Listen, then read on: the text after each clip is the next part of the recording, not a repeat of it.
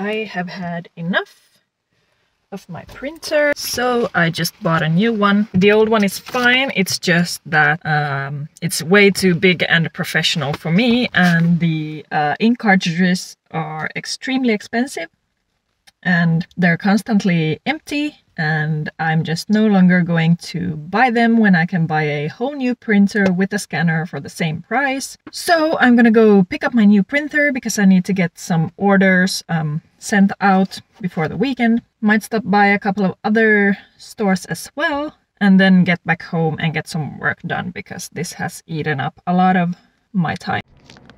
Well, it is now back there, as you can see. The summer came very suddenly and I am wearing way too many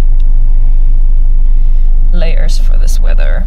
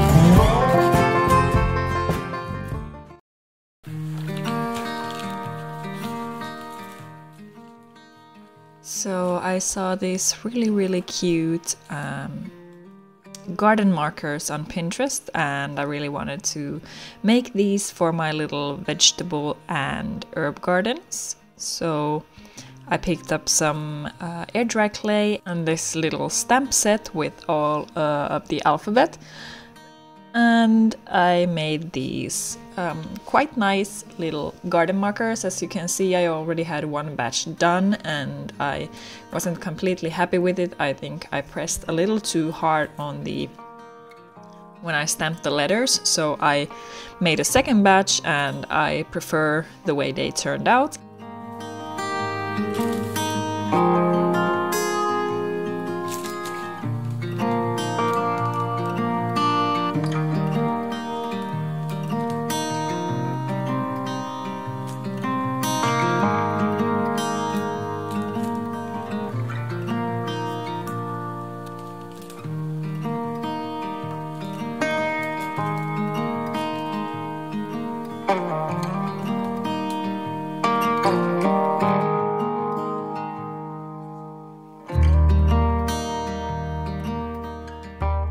And then I let them dry for 24 hours, and then lastly I took some black acrylic paint and just painted in the text so you can read it a little bit better.